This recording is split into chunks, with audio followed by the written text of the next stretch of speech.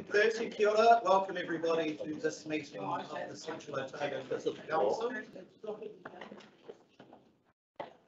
And we will get underway with apologies. We have an apology from Councillor Shirley Calvert. Will somebody move that apology, please? Thank you. Any second, Taylor. All those in favour? Aye. Against? That's carried. And we note that Councillor Claridge is on Teams joining us remotely today. So it takes us to our public forum. First of our public forum guests this morning, Glenn Christiansen from the Central Otago Affordable Housing Trust. Here, Glenn, the floor is yours. Oh, good morning. Look, I'm just addressing the survey that went out, and we had a good number of respondents to that. Look, I think it speaks for itself. You've all read the report. You've all read the previous reports. I think it really shows a need moving forward that we need to get this show on the road for the whole district when it comes to the affordable housing. I note some comments in there regarding more work needed and to be done for the information. The information's out there. I think those people just haven't seen it. Also, if we address the slum side of things, unfortunately, that's people's lack of understanding in regards to affordable housing and social housing. That is the difference there at the moment. But I have a look at it, it's very interesting when you see the percentage of people that support affordable housing actually have their own homes and live in their own homes in Central Otago. And it's not a bad split between Cromwell and the Vincent Ward. So I think the time to make a decision and get it going is today. And that's all I've got for you. And I appreciate your time. Thank you, Glenn. We'll take an opportunity for any questions from Councillors Tamer. Morning, Glenn. Hey, I just was having a look over the weekend. Kāinga Ora have got a first home partner shared ownership scheme. I just wondered if the Housing Trust knew of many people in our area utilising that model. No one. I'm not aware of that model. Full stop. To be honest with you, so hasn't come to our attention. Okay. Hi Glenn, it's Cheryl Laws here. I will refer back to a question that I asked you last time you spoke at the public forum, only this time I'll phrase it slightly differently. I noticed that the Queenstown Lakes Affordable Housing Trust were putting out for offers of interest to the 5 houses that they had in Wanaka. Now, bearing in mind that there will be probably more people than 5 that apply for those, and once it's been through the process of actually qualifying, what happens when there are more applicants than there are houses available? What is the process that you have, or that the Central Otago Affordable Housing Trust has, to then choose from those that qualify to those that will receive those houses? Yeah, look, that's a great question. We haven't pushed forward to do a complete criteria. So what's happened is the trust is made up of business people that have volunteered their own time, and our time is limited. So we're really running on the same basis as the Queenstown scheme. And unfortunately, there becomes a wait list. You just can't offer or be the be all and end all to everyone. So the criteria will scale to make sure the right people are given those houses. Who are the right people? Sorry? Who are the right people? Well, the right people are the ones that are going to commit to Central Otago and the community, and those that have community involvement and add to the community. So we're not looking for people that have lived here for 5 minutes and then want to look at property. You have to be committed to the region. Thanks. Tamer again. I'm sorry, Glenn, one other question that I think you might have covered off last time, but refresh my memory. With the 1/3 of GEARAV, that amount of land, how many houses did you think that the Housing Trust might be able to provide on that? Well, initially we started wanting to build 47 houses. I haven't got that number off the top of my head from Kate today, but at this stage we need to be able to scale. So 5 is the minimum start for the trust to be able to scale accordingly. Okay. And would that be in the vein of kind of what Queenstown have put at Shot Over Country, or more like those apartments that they've put at Frankton, or you don't know yet? No, we haven't looked at that. It's all about economies of scale, being able to build, and also we want people to be able to take pride in their houses. So all of that comes back to when we were to go, if we were to go to the market and say to whoever design these houses and bring them to us with what they'll look like, and also they have to be cheap to run. So there's no point building a house that someone needs to go out and get 16 cubes of firewood to be able to run them. So there's a lot of work to do in that space before we get that across the line. Thank you. Anybody else? Thank you, Glenn. Good one. Good luck. Thank you. Have we got John online? Yeah, it's ready to go. Excellent. Next public forum also online. John Brimble, CEO of Sport Otago. Good morning, John. I've also got Dwayne Donovan, our Spaces and Places lead, along here with me, who will also contribute. So what we're proposing, Council, is to work together with the 5 local authorities that make up the Otago region and the 2 community trusts who fund in the Otago region to develop and endorse a regional sport facilities strategy that will provide a high-level strategic framework for sport and recreation facility planning across the region. So it's a strategy that's designed to provide direction on what should be done and, crucially, what should not be done, and to focus thinking at a network-wide sports facilities level. And that has an emphasis on regional and sub-regional assets, while also capturing local level facility data. So crucially, this strategy is designed to combine the existing Queenstown Lakes District and Central Otago District sub-regional facility strategy, which both councils have been working to over the last few years, and have the same strategic intent applied to the 3 other territorial authorities that make up the Otago region. So that would be Clutha District, Dunedin City Council, and the Waitaki District Council, and we're going to call them Coastal Otago from here on. And secondly, then amalgamate the 2 sub-regional plans into one coordinated strategy covering the whole of Otago.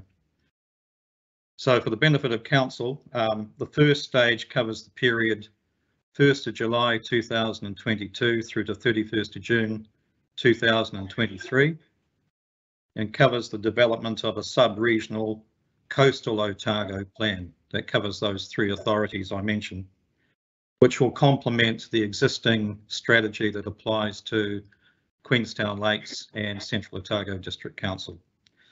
So at this stage, if I can pass to Dwayne, just to provide some more detail on what the short, medium and longer term impact that this would have on Central Otago District Council. Dwayne. Kia ora, councillors. In terms of this regional plan, what we're effectively doing is leveraging what you've already done with Queenstown Lakes District Council in partnership and expanding it to the whole Otago region. It's designed to make wise investments and avoid duplication and oiling the squeaky wheel, if you like. In terms of your immediate implications, there is nothing that's going to change for you in the first year, even if you endorse what we're doing. You'll continue to work to the sub-regional plan you've already had presented, and it makes no changes to what you are proposing and anything you're doing with your community. The plan is not intended to tie your hands. It's intended to give you wise advice and long-term thinking, so that the sport and recreation infrastructure develops in a cohesive way that is based on community need and not just who makes the most noise.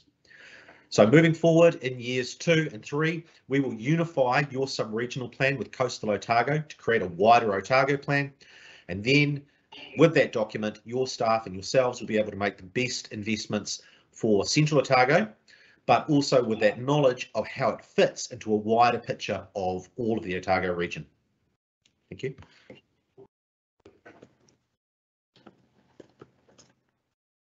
Happy to take any questions from you, Mr. Mayor and councillors. Thank you, John. Dwayne, Councillors, questions? Yeah, Stu here, John. It just sounds to me as that all facilities are going to be put in the big centres, and the we small rural communities will travel a long way, and regardless if they want to play sport. No, that's not the intent. You'll still Oh, have your own local autonomy to actually meet your own local community needs. It's just being more aware of what others are doing across the district, what's happening in Clutha, what's happening in Waitaki, so that facilities that develop complement each other across the region. So we're not looking to stifle growth in Central Otago, far be it, because it's the greatest growth area in the country at the moment.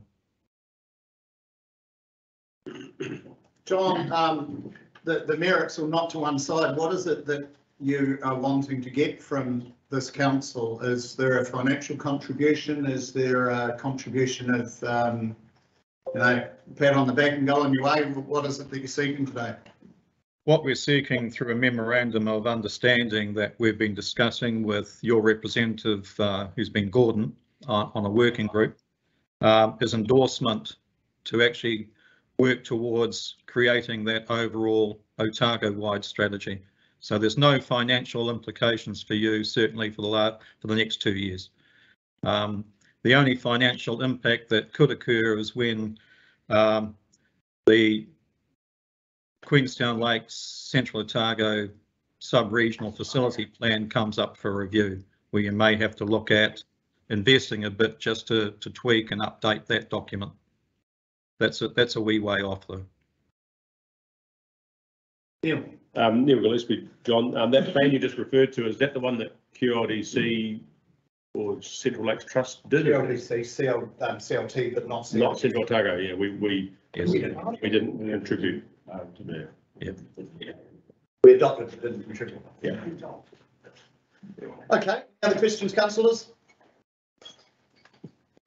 No, it's 5 minutes. Wayne's not playing games on his phone, he's going to make it stop ringing for 5 minutes. Thank you, guys, much appreciated. John, Dwayne, we'll follow through with Gordon and some other forum and find out a bit more about it. Thank you. Good, thank you. Thank you, and we have the pleasure now of having Ken Churchill actually with us. Welcome, Ken. Hello.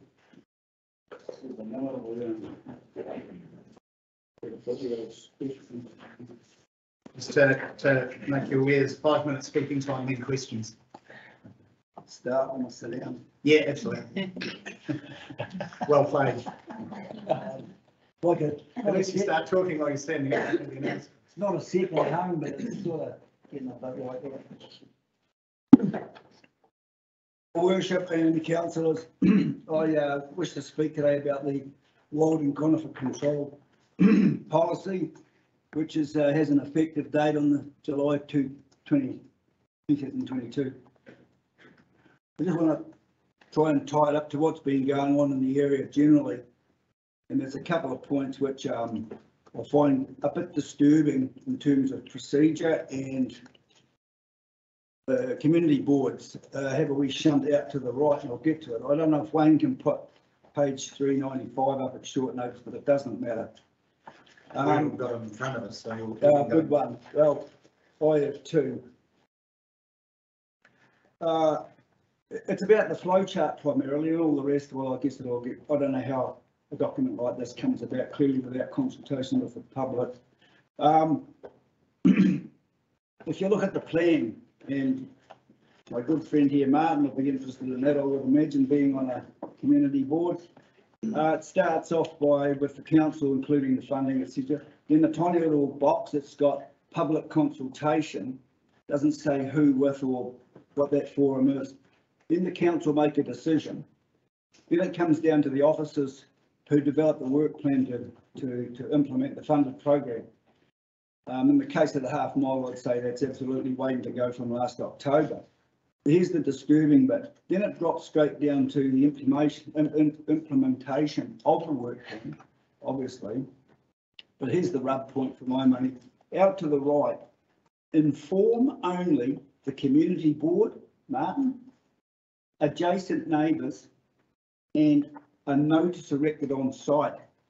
Now, I don't care what people say, but it was interesting what Stu said about another matter about people out in the boondocks missing out on stuff. Once you take the community boards out of some of this decision making, that's shocking. That's the go-to for the public and the ratepayers. So the community board, according to this flowchart, has the same integrity and the same status as a notice erected on a site in the adjacent neighbours. I find that absolutely shocking. But anyway, that's the way it's going. So it seems to me this council, Buck Council, seem to have when it comes to meaningful consultation, seem to be averse to it. Averse. I don't know if I've got that right. It's the distinct impression I've got since last October. If I was a duly elected member of a community board, I would absolutely find that flowchart, particularly the bit, an absolute slap in the face in terms of taking the information from all the locals. I was going to say out in the boondocks, I don't mean that. I mean from the hot, wider community. You know, it's easy to come along here when you live in town, but when it's community boards, it's a wee bit different. The other thing is, when you tie this up with the half-mile survey, which is a bone of contention with me, because of the leading questions and bias in it, my good friend Chris Winters asked for that information. It's been declined. There's no response. Not out of frustration, I've asked for that information under the Official Information Act. No response. No doubt the council or whoever it is will run me right out for the 20 days. Then I'll probably have to go to the Ombudsman to get anywhere, but I've done it all before. It's not a new thing. So these things they're disturbing. They're disturbing. I know in terms of the overall district, when there's $10 million overrun on the waterworks, few trees at the half mile, probably nothing. Depends who you are and what view you take on that.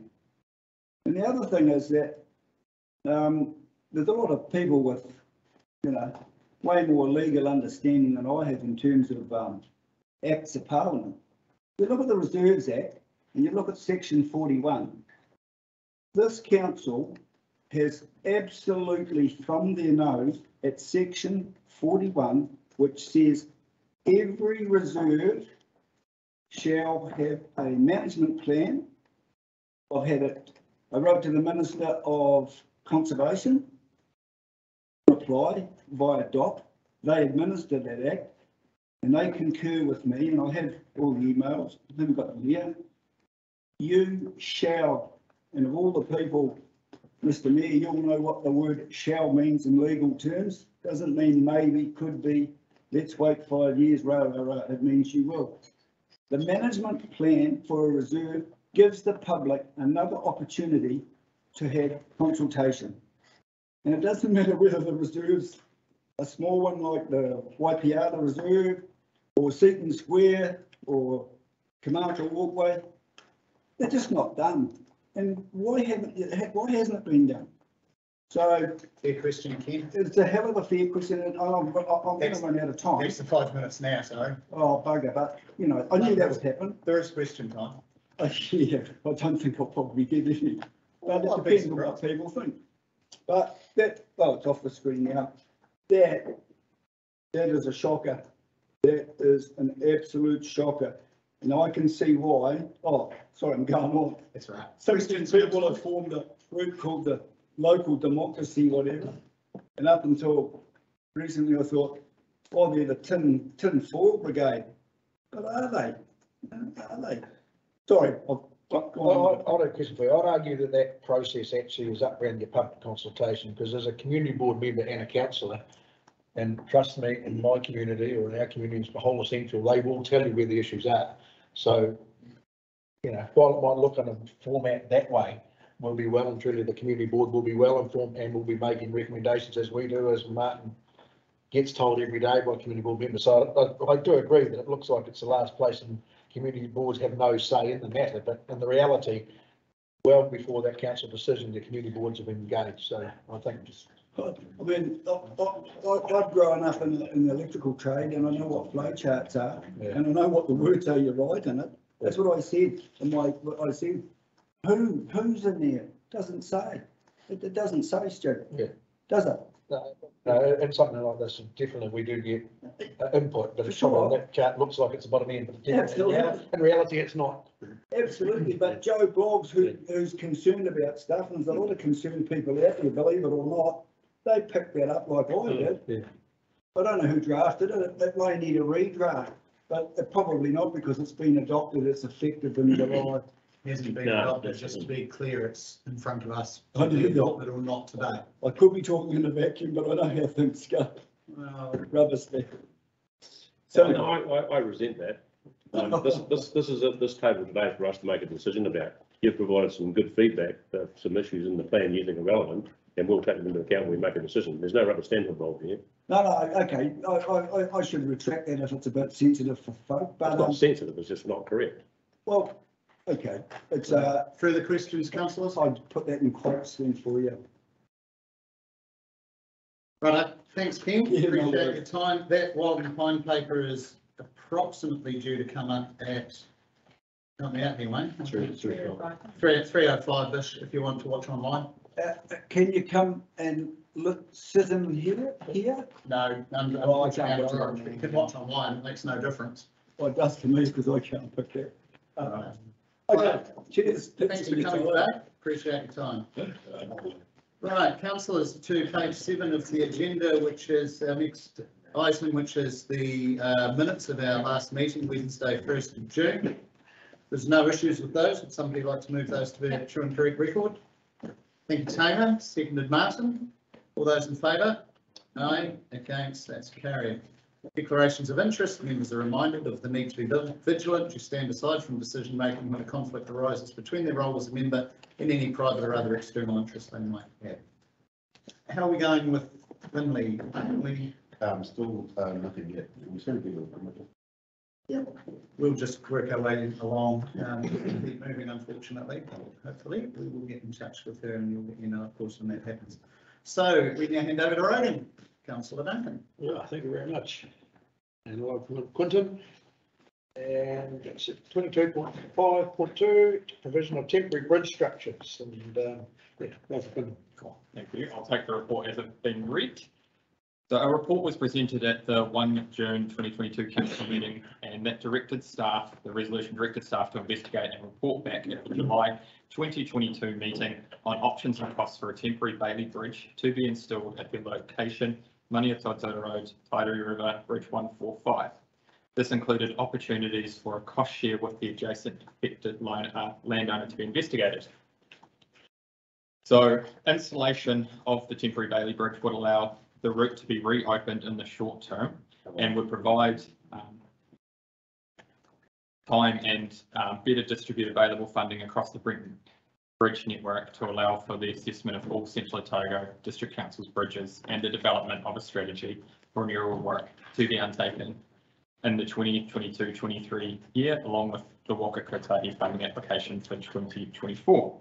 So multiple options for the hire of a Bailey Bridge have been explored, and it has been determined that the Bailey Bridge hire service offered by Waka Kotahi is the most suitable option in terms of cost and level of service provided. The total one-off cost for bridge establishment and disestablishment is approximately $200,000. This includes geotechnical investigation and design, preparation of the launch pad, abutments, approaches, transportation to location, erection of the bridge, installation of running planks, and then dismantling costs in the future.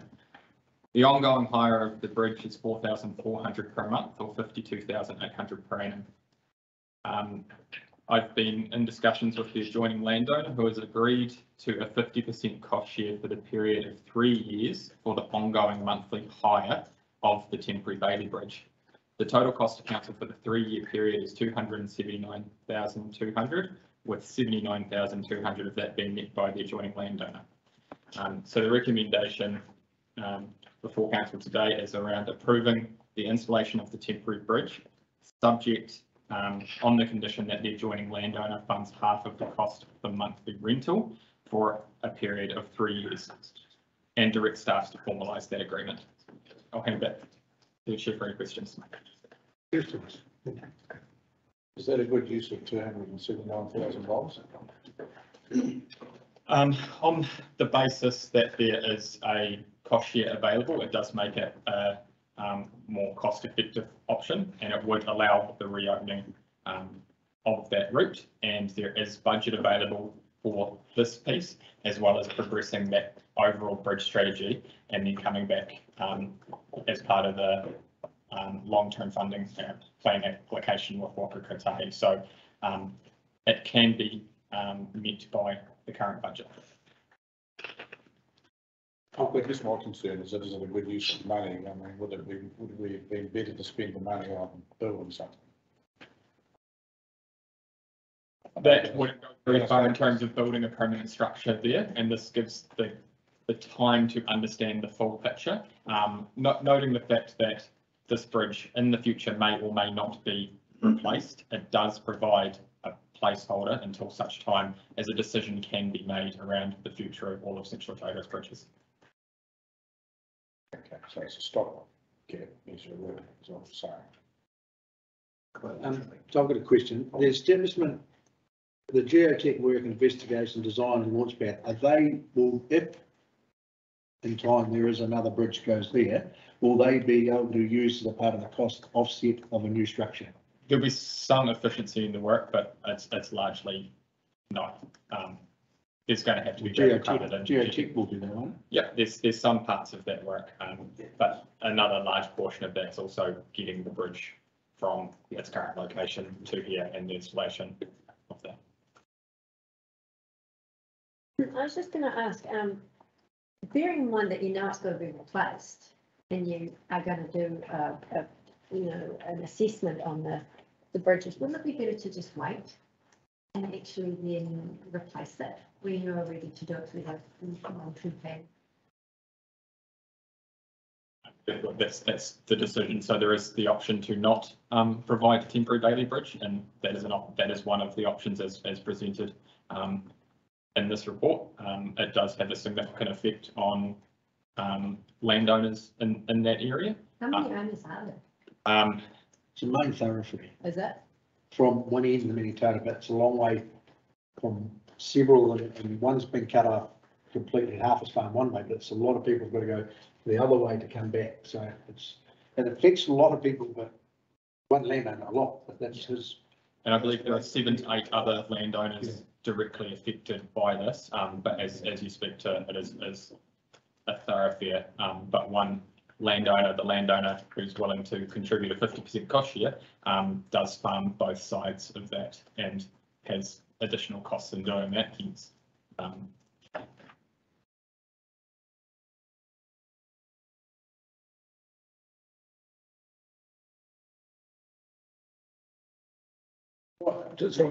got one, and I wasn't at the last council meeting, so I may be going back over something. If you're starting with a blank sheet of paper and you're building your road, is this where you put your bridge? I probably can't answer that question directly. That's a good answer, though. Yeah. The answer is don't know. Question. Well, I guess it's historical. Old Bridge was originally a wagon lane from Sticks to Naseby from the early days. And there are alternative routes, but there's only 2 crossings of the river in the Minitota there. So it's where it is quite significant, but it splits a whole lot of country through that part. And it's one of those bridges that a lot of people make comment about. And for emergency services to go to the house that's across there, it's 40 minutes extra to get back to there. So it is, and we can't call it a heated discussion too. I I think think the answer would come from there. we've got the budget now, but if we have another one somewhere else in the Minitota or somewhere else in the district that blows out, we might not have the budget, and we just have to have that in our mind and be prepared that we may have to find the budget. And much better that we go down the strategy route, but we haven't had a 100-year flood in the last 18 months. You know, there must be due one. So Squash it now. I touched wood, right? Same for flu. It's not what it's plastic. But, you know, that's what we have to have in our mind is yes, we've got the budget, but of course, once you've spent the budget, it's gone. And I guess that is another issue, that we have got a $500,000 road in emergency budget, if I'm correct, for those things to come up with. But bridges and infrastructure are major important. And one thing is showing that we're actually dedicated to moving towards that process, the first step in the hurdle. But if I no other questions, I'd like someone to move the recommendation to receive the report, accept significance. I'll second. Moved by Martin, second by Tracy. All those in favour? Aye. Against? Carried. Thank you very much. And it's going to be a long process, these bridges, and Quinton, I'm sure, is going to do a pretty good job. It's a pretty task-able staff and elected members. So hopefully we're getting this slowly. Right. Would be B and C. B, oh, yeah, B, A, B, C. And D. Yeah. So that, Right. no, I'm just checking if it was ABC because you just said A. Oh, no, sorry, A, B, and C. Okay. 22.5.3, internal road stoppings. Linda, welcome. Hi, morning everyone.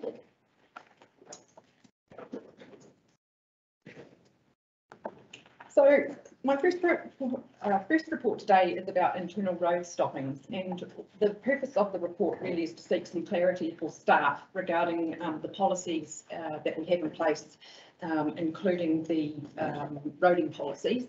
So at this came about after the Cromwell Community Board meeting in March, where a paper was presented recommending that a section of Malmore Terrace be stopped to enable the construction of the hall over a larger parcel of land. So after the report was left to lie on the table, and after the meeting, the chair of the board contacted the CEO to ask for some clarity regarding the matter, and the main concerns raised by the board chair were that the existing hall site is quite challenging in front of Malmore Terrace because the building is built right up to the road boundary. But the board understood that there are a lot of benefits in purchasing the road to increase that footprint and to be able to develop the site to its maximum potential. But the reason that the report was left to lie on the table was because boards effectively cannot own land, but it is owned by council on their behalf. And so the main point that they wanted to be clarified was that the board would be effectively buying council land as the council from the council, but couldn't own it, and would be effectively the whole committee paying council $500,000 for something which they could not own. So we do have some examples in the past where we have effective road stoppings, and the land has been gifted effectively because it is has been stopped and amalgamated with council land, and the purpose of that has been to facilitate the construction of, for example, the Roxburgh Pool, which was previously split over two titles, one belonging to council and one belonging to the Education Ministry. And the stopping that we effected there enables the new pool, community pool, to be built on one title of land, which and not involve the Education Ministry. So other examples of that are actually coming up next, and more recently at the council meeting earlier this year, we agreed to stop a part of the road that was previously known as Boundary Road and to develop it into recreation reserve with walkways and that type of thing on it, which is the same as the Flora Street proposal. So council stopping road for the purpose of council, for the benefit of the public. And when you look at the roading policy, the roading policy starts with a sentence that it is to be used for the purpose of administering public road stoppings. So what we wanted to do today is clarify that if council is stopping road for the purpose of council or the wider benefit of the public, does that roading policy apply whereby the land will be transferred at valuation, or can we then treat it as an internal road stopping and transfer the money that transfer the land that is for the benefit of the public and the council or a board or a community group, such as the Roxburgh Pool Committee, at perhaps nil or a reduced price. But the recommendation today is that if it is for a wider public benefit, that we transfer that land at nil, subject to whichever cost centre is once the road stopping effected, paying those costs such as survey, and of course there'd be no valuation fees, but there'd be legal and LINZ accredited supply. Right, discussions. It makes sense. It's pretty straightforward, because why penalise ourselves? If we're robbing, big clear case that, you know, we're robbing Peter to pay Paul. It isn't. And I'm not arguing the counter argument, but the counter argument is that the rest of the district pays interest to Cromwell on money. So and I'm not arguing that, I'm saying that that is a counter argument, so it may not be just as simple as it first was. I think it actually is. Good. As you go back and look at the history of what we've done, is we've digitalised things and we've changed things. The bigger picture stuff doesn't really come into it. And the key thing about this is saying that the land's all councils anyway. Council can decide to do what flipping what likes. Yeah. At the end of the day, we've got delegations going to a community board that provide for certain things. And if the delegations are going to bring about outcomes that the community, which is the council, wants, then we're actually penalising the community if you do it any other way. Yeah. If you add to the cost of and this is coming up first because Flora Street's next. Yeah. Flora Street sat in our district plan for the big thing to be closed for years. The issue about being closed is never about money. It was always meant to be a greenwood. That's why it was put in there in the first place. So for all intents and purposes, this is making sure saying we should do it on a case-by-case basis for cost and for sale price. And that's the right thing to do. And to clarify, that's my feeling as well. I was Yeah, just yeah. pointing out that I there thought could be a counter argument. You're playing. I didn't mention the loaders. Anyone else? This one question, Stu, it does, I get A and B. I'm just wondering whether C is enough in this case, because we're saying we're going to deal with it on a case-by-case basis, but we're not actually dealing with it in this case. Is There's it another report coming about the case. in terms of the front of the town hall in Cromwell? Yes. Should come in the future? Yes, yes, So, yeah. I just- It's sitting on the table at the community board. Yes. In fact, So- I don't even think you need C because there's nothing for the chief executive to do until she gets one. I was wondering what that. It's not doing any harm being Wrong part there, right? Yep. I'm having a lot of information, but. So, what do you see in there for, just in case there's anything you have to do, or can you envisage that you need to do anything here other than nothing? At this point? Some signing of stuff. It'll be on an individual case by case basis, so remember. It would be subject to the recommendations in a report that was analysed on that case by case basis and whether it was an internal or an external road stopping, because this is we have no desire to not charge the public unless it is perhaps stopping and taking and is the trading off, but. I remember why I put my note there. Yes. And that's that, is there a lack of clarity there that each of these decisions needs to come back to council? We've got a C that says, that authorises the CEO. So it will still come back to council, but the difference is, and it will start at the board as previous. So the next step, if this was approved today, for example, then I would be going back to the Cromwell Community Board's next meeting and I'd be saying this report was sent to while we sought clarity. Can we just add then in B? Okay. Matters relating to costs to be considered on a case-by-case basis by council. Yeah. By the I'm just council. going to say exactly what's in it. Great. And then C stays in the basis that This there's anything to give effect to the resolution. Yeah, there, Stephen? Yeah, no, I'll move it subject to those amendments. Second that, I'll do that. Tim, all those in favour? They're against, carried, thank you. Right, and on to 22.5.5 on page 78. Flora Street, Linda. Yes. You're right. So the Flora Street road stopping, as we just discussed, has been sitting around for quite a considerable period of time and it just had not been affected as such. So we took a report to the Cromwell Community Board and they have agreed to support the proposal and have agreed to recommend to council that the road be stopped and vested in accordance with the way which it is used. So rather than road, it will become a reserve and it will be protected through rafter for the purpose in which it has been developed. Any other questions? I'm happy to move. Second that? Cheryl, Martin, second by Cheryl, all those in favour? All right, against, carried, thank you very much, Linda. Lovely, thanks for us. Right, speed limit changes. Let's be out.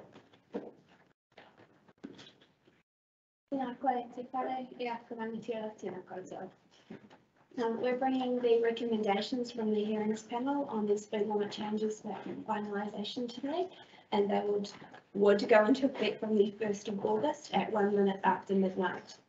And we first brought this proposal to the March meeting and then out for consultation immediately following. When we brought that item up, we're aware that legislative changes were making their way through government as the new land transport rule setting the speed limits 2022. That process had been underway for several years and delayed on several occasions. And so instead of waiting to bring speed limit changes under that new legislation, we brought them under the old approach, knowing that we could move into the new approach underway if they came into effect. That's the same reason why we split out these school speed limit changes, because there were changes on this legislation as to how we set that, whereas the other pieces could smoothly move from one into the other. With that legislation now in place, we'd like to move from the old bylaw process into the new National Speed Limit Register process today, as well as pass the changes. That largely is an administrative change that's managed on the staff end, so it won't have any effect on the public or the need for consultation or any of those factors, but it does make it easier to show Waka Kotahi that we're compliant with legislation and at the auditor phase. So there's some benefits, and it also makes the changes easier to see because it's like a digitised process. Onto the changes themselves. So consultation was open from the 11th of March to the 12th of April. We had quite a wide-reaching engagement campaign with media articles, print advertising, radio advertising, and social media promotion, and we used paid boosts to increase our reach as much as possible. And we also need to thank members for using their channels to help us reach a wider audience. We had about 1,900 aware participants. That's people who viewed the project page, and that translated into 207 written submissions, with a further 19 oral submissions at the hearing on the 7th of June. There's a relatively high level of support for the proposal. We had 37% of respondents supporting it in full and 43% supporting it in part. We had 20% of respondents against the proposal. So the panel made up of councillors Duncan, Patterson and Ali considered all of the submissions and have recommended a total of 24 changes to the original proposal. 23 of those changes are the direct result of submitted feedback, and one is a technical adjustment. 8 of the recommended changes will require further consultation to be carried out under both the Local Government Act and our Significance and Engagement Policy. That's because these are areas or locations that weren't considered in the original proposal, so the community haven't had a chance to put their input forward on those. And you will see in the recommendations that Pearson Road and Sandflat Road fall into both areas. That's due to the recommendation by the panel that we consult on those again in context with the other changes suggested for Bannockburn by the community. So we've put them in both places to enable that to be carried out.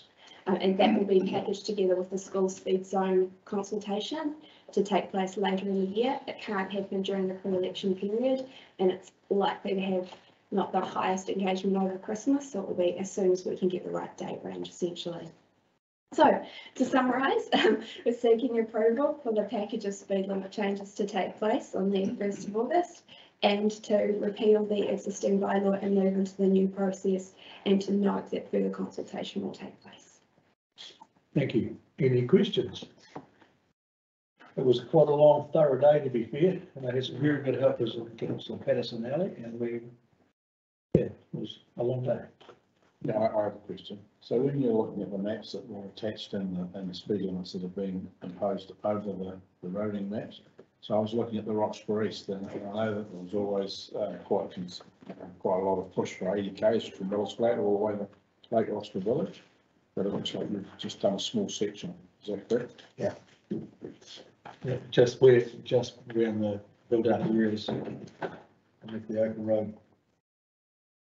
And there's quite a lot of people were not so much from over some of them want to keep speed limits at the levels they were at. Yeah. Yeah, but the only concern I had about that is that while under normal circumstances it's probably okay, but the reality is that every time there's a blowout and the rain event on the hill and we lose the highway, everything's diverted over the North Slope Bridge and up that back road, and then it's an off-road, such a big outback. So just. And something about that though, for the third time. Does it become the responsibility of Waka Kotahi if it's become a highway? But the highway's deviated, does it become dead? We would work with Waka Kotahi and the appropriate signage and everything through a diversion through that.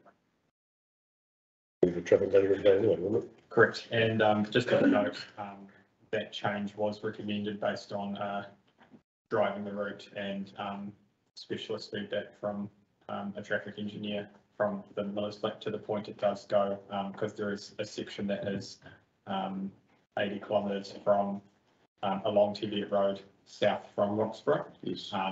And then from there onwards through to the Millers Flat end, that recommendation come from both staff engineers driving and understanding what that road can be driven at safely, as well as specialist advice from traffic engineers. So just to follow on from that diversion, is there any likelihood that Waka Kotahi would then put in their own speed limits if it was a diverted road? Is that a possibility, or that's our net? It's not any. That would be managed through, if there was to be any adjustment, it would be managed through a temporary traffic management plan. So it would depend on the situation. Okay. Might be that if the state highway was diverted along that road, it's an 80k zone for the duration of It would diversion. depend on the situation and what was assessed at the time. Can I give you an example? Shortcut road over the roundabout construction is normally a 50k road. Past that, we'll put down to 30k as part of the diversion that Waka Kotahi put in place. So their traffic management plan covered our road, and they put a lower limit on the coming into the corner Shortcut road from 50 down to 30. So yeah. So yes, they may, Yeah. if they choose. Anyone else got any other Yeah, questions? the trouble with these things is that you see some things after everybody's done all the hard work. And I've got to say that I think there's an issue in Clyde, the 30k off the bridge to 50k and extending that area and then to an open speed limit. I think that's something we need to watch, but I think, I'm sure I've heard Waka Kotahi tell us that going from open road to 50k's is not a good practice. And dare I say, on one of the roads that's probably used to that, it's going to be hard to get people to button off, but the sentiment makes sense.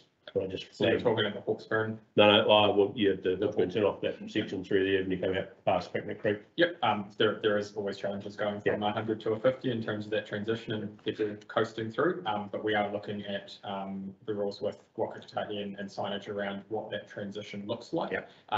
And having, it depends on distances and can you see the speed limit and what the signage actually looks like, depending where it is located between there and the bend. And if there is good visibility to the signage, you can have appropriate signage, or you can have a 50 kilometres and 200 metre, like appropriate signage to try and manage that transition.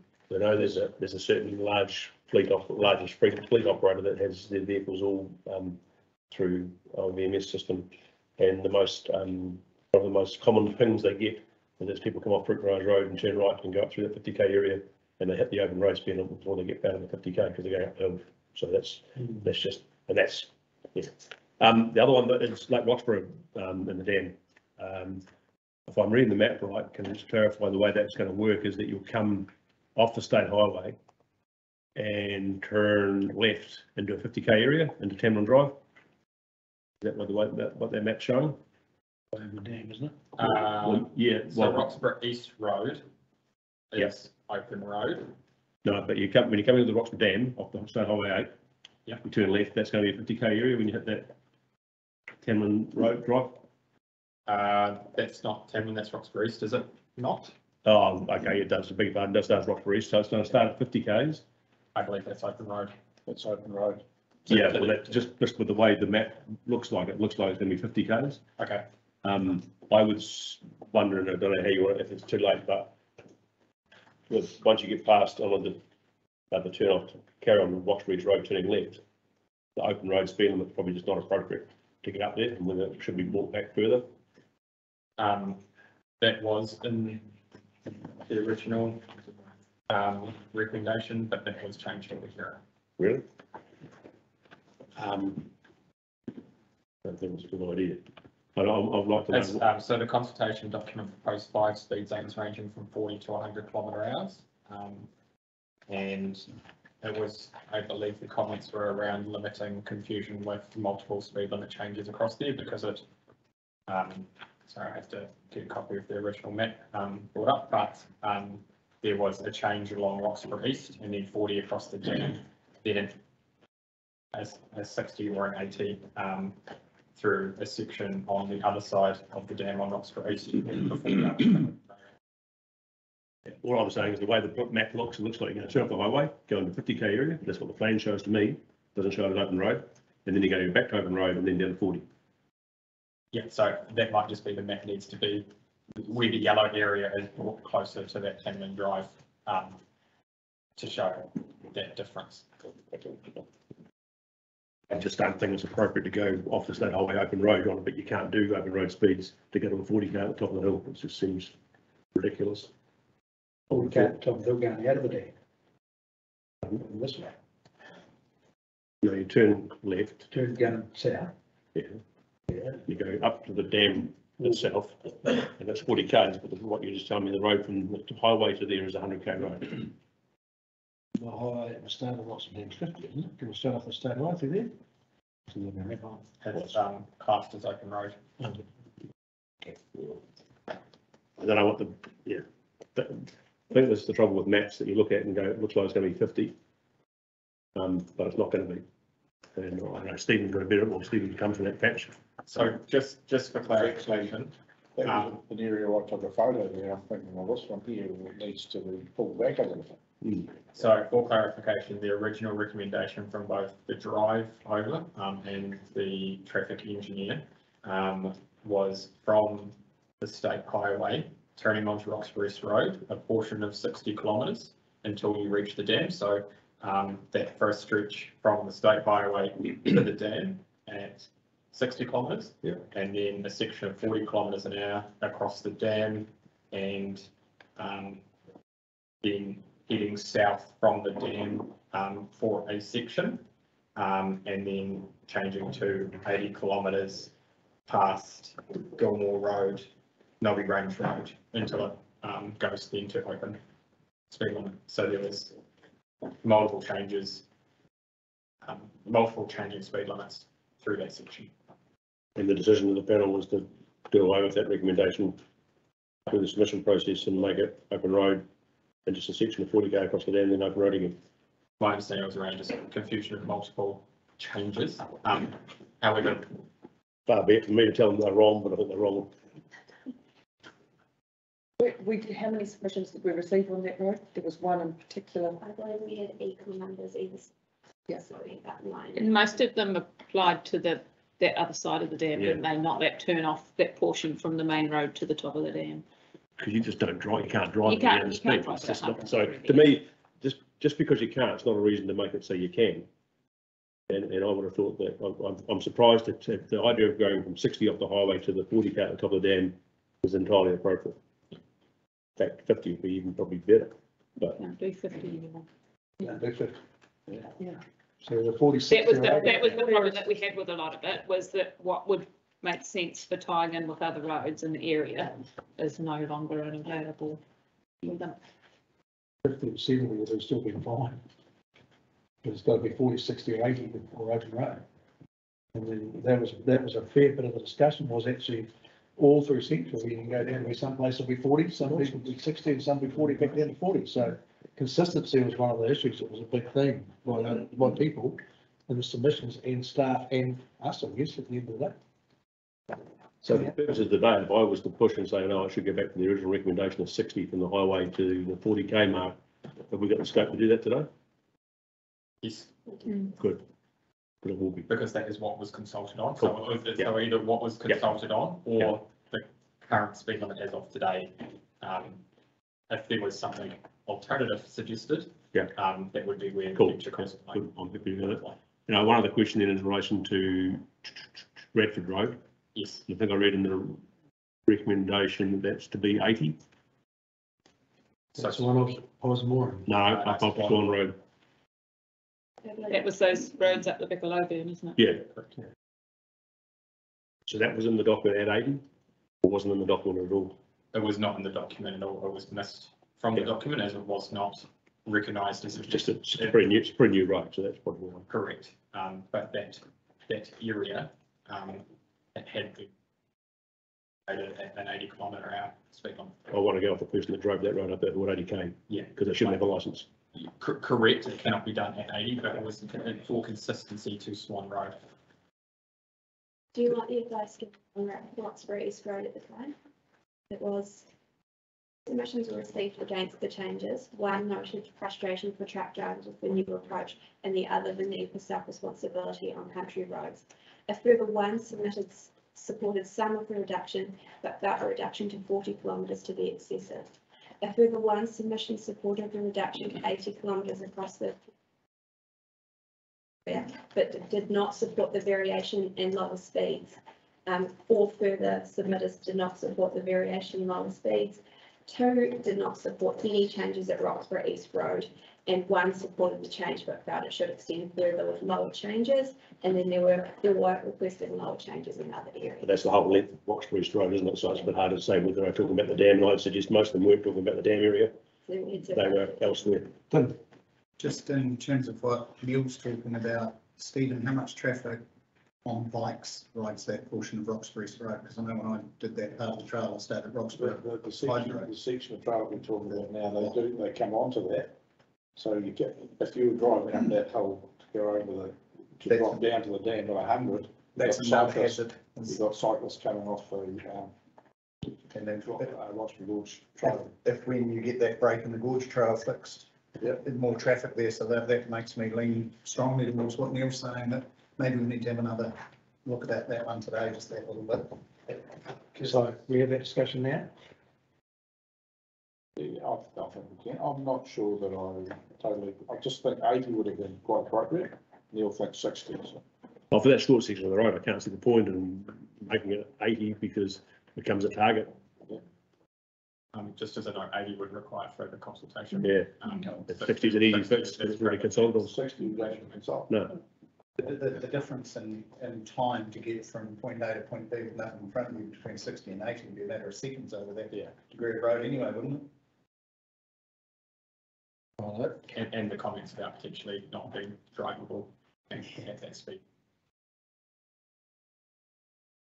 Other discussions? But just so that we're clear, we're talking about the turn off on the way south. Straight over to the dam. Yeah, to the dam. So you say Open 60, road. instead of open road, we're turning it into 60. 40 over the bridge, Yeah. which remains. Yeah. And then 100 over until you hit the next 80 part. Yeah, That's and going to then be the next day is just. So how do we go here? So this stage, move and receive report. A, B, C, D, E with the Roxburgh East to the dam changing to 60k. Yeah. That's been Roxburgh East. So 40. reverting it to the original. Yeah. And then would it stay on the other side? Pardon? I said, and I'm just writing up a thing, would it stay at 100 on the other side? Yeah. Yeah, okay. And if for the right subject to consultation, we don't want to put if that in there, no, that's fine. So can we go through that again? Someone would like to move A, B, C, D, and E with the change? If. Okay. Place to move that. Don't all second that. Any more discussion? Who was the second, that's right? No more discussion? Thank you. All those in favour? No. Those against? Carried. Thank And, thank you, Stu, thank you. to, it was a big day. It was quite good. We had a lot of input from the staff. Did a very, very good job of day. Thank you to those councillors who got that task on. Before we go to Nigel on Three Waters and Waste, I have to take us back to the minutes. I misread Martin's face when I thought he was indicating he was seconding the minutes. He wasn't, because he wasn't here for the whole meeting. He was trying to indicate that he couldn't. So Tamer has moved the minutes and I'll second them just to move us along. All those in favour? Aye. All those against? Carried. And it's only mildly embarrassing. Over to you, Lindsay's back with us. Lindsay's been having trouble, but gratefully she's back. Welcome, Lindsay. Nigel, all yours. Your worship, Three Waters and Waste, item number 22.5.6, request to take over private water supplies, and we have Ian to talk to that, please, and Julie. is away on leave at the moment, so Ian's going to proceed with his absence. Okay, morning. So look, I'll take the report as read and just touch on a few key points. Obviously, the purpose of the report is to outline a potential approach to responding to requests to take over the management and operation of private water supplies. Obviously, council will be aware that we have previous experience in this arena, having taken over the Rippondale water supply last year. This experience, along with some discussion with senior Tamara ROI staff, have helped us to shape our thinking around what we're proposing. We currently have received approaches from a number of private schemes for us to step in, including one who has indicated that they will actually walk away from supply later on this year. Following some legal advice, the confirmation is that the Water Services Act doesn't actually provide this as an option for suppliers. Rather, it makes provision for suppliers to work with Tomat ROI and others to ensure continuity of supply. Requiring councils to step in probably should be seen as a last resort and at the direction of Tomat ROI. And we do not see that as being the default response when such approaches are made. There's also a certain amount of due diligence that we would be required to undertake to get a handle on the condition of these private supplies, which is likely to take up significant resources and probably be beyond the capacity of the current water services team, who are also dealing with our own business as usual work, as well as work leading up to the transition to the new entity. So any of this condition assessment and due diligence we're likely to have to call in external resources to help with that, which we would see as if there was a move to take that over, with the cost of that would be recoverable from the communities rather than through the general repairs. The position is to encourage Tomat ROI to use some of the statutory tools that they've got at their availability to support these supplies, rather than rely as council to step in.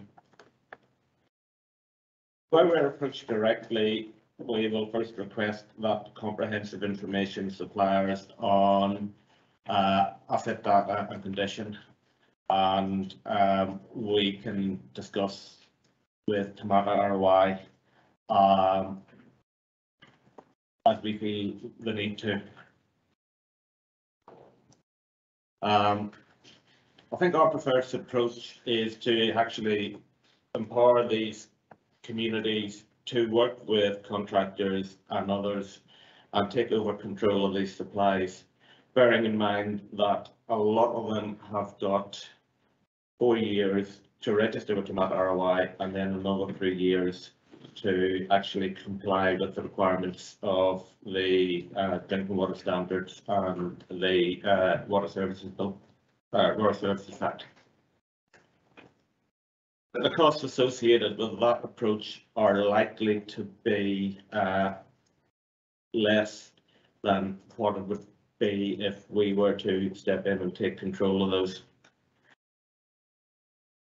As a minimum, I think we would be required to provide sort of safe potable water as an immediate intervention. And we see that potentially as tankering in water from a registered supply. The table on page 284 of your agenda shows some indicative costs around that. And I think it's fair to say that it's not a cheap option. And as I've touched on, you know, these communities have a certain amount of time to register and an extension to comply. So that's a message that we will be looking to get out to those communities as well if we are approached. So I guess in summary, what we're proposing is that we request Tomato ROI to use their powers to support these suppliers. Otherwise, we would look to empower the communities to take control rather than us immediately stepping in. Okay. I could just add to that, you know, that the water services activities within the district at the moment are funded by the urban people who are on our supplies. There's not a rate contribution from these rural private supplies, and so the constant imposition on our budgets to respond to these requests is actually falling on people who are already paying, not the people who are asking for the work. We are seeing Tomato ROI, they haven't been altogether helpful in this space. They haven't stepped up. They've found that there's something like 75,000 private supplies in New Zealand, and so suddenly what they anticipated might happen in terms of their requirements, they're backpedaling a little bit, and we would anticipate that there could be some changes to the requirements around small private supplies by the time the 7-year period is up for them. So we have heard the Chief Executive of Tomato ROI at the Water New Zealand conference that their intention is to work with small rural private supplies over the next 7 years to come up with solutions that are fit for purpose for them. So we don't anticipate that they're all going to be building chlorination into their systems. In fact, he's specifically told me that that was not what they wanted to see. So I think there's a little bit of a hysteria in the community around what the requirements might be for those in the future, and that's being fueled from some parts of the community too. And I think that there'll be a bit of backing off. So we really we just do not have the capacity over the next 2 years. We acknowledge that there are some legal requirements on council in this space, and if people walk away, then we will be required to step in, but yeah, we would really encourage that not to be the preferred option.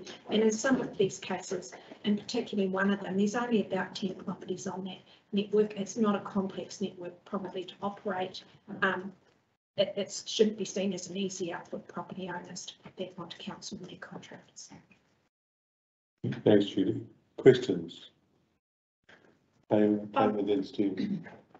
I would think that is their own fault, because they put it out there that everybody was going to face these enormous fines for not complying, and then all of a sudden they've realised, and I don't think that we should be footing the bill for that, because they have created that fear and hysteria and are further fueling it by not coming out and saying what isn't in. Yes. And this continual, oh, you know, in 7 years' time it may or may not be you, is not actually helpful at all. But I just wondered around that $20,000 for a 5,000 litre tank, where that has come from. If a 30,000 litre tank is $6,000. Yeah. I just wanted to check if that included like some sort of old treatment plant on it or something like that. I'm not too sure. I got Philippa's estimate. Now that could be sort of the top end of it, and could possibly also include some sort of filtration or UV treatment. UV or something on it, right? Yeah. Stephen. So are we making the assumption, I'm looking at when you were particularly about the water delivery and the tank and everything else, so are we making the assumption that when somebody says they're going to cut it off, that there'll be no water supply? So if that happens, then we have a legal ROI can direct us to provide the water. Yeah. So what we're not completely clear about is whether we have to provide treated water or not. And if we have to provide treated water, then we'll be tankering water from Alta Terrace. And there's only a couple of registered tankers in entire district is this, like in Southland, lots of people use rainwater as their water source. And so there's a business opportunity for tankers in Southland when there's no rain for a period of time. But in Central Otago, people don't go with rainwater because that's not a viable option. So Yes, they, there's two issues here. Yeah. There's water supply and it doesn't meet the drinking water standard. yeah, so we don't actually know, at the moment, they don't have to meet the New Zealand drinking water standards. We couldn't quite figure out whether we would have to if we stepped in. Small providers don't have to meet the drinking water standards up to what level? So they have a requirement to provide safe water. And like they can be prosecuted if they provide unsafe water, but have to be registered and they don't have to meet the New Zealand drinking water.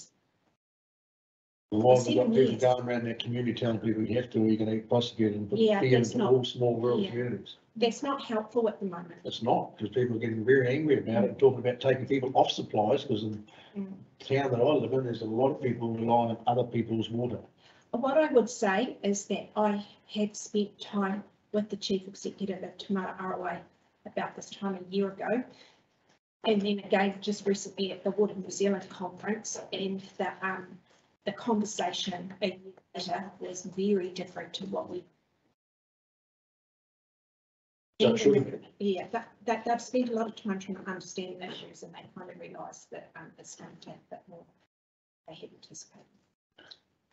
Basically. So I guess it's pretty fair that it's a major unintended consequence of how this has all been played out, again, coming down the line from central government. You don't have to answer that, that's all right, that's my comment, that's fine. I just had to put that in there, just saying. Just because what? And I fully accept what you guys are saying as well. My concern is a little bit, and maybe it's a little bit different, is that we've potentially set a touch of precedent along some course of action. And I was really happy to hear, Julie, that with what you're doing, and I guess it's what are we doing as a council and what can we do as a council to help look after, make sure our community is better informed, but also to help steer and advise the powers that be about actually what goes on. We're a community of a huge amount of private, small and medium kind of size private supplies, and it affects so many people in our district. One of the challenges we've had recently when we've approached Te Mara Arawai about these supplies is they've backed off so quickly. It's been fascinating because they don't have the resources or the processes in place to deal with any of this, so that their immediate responses, they don't have to do anything for 7 years. We do not see what the problem is at this point.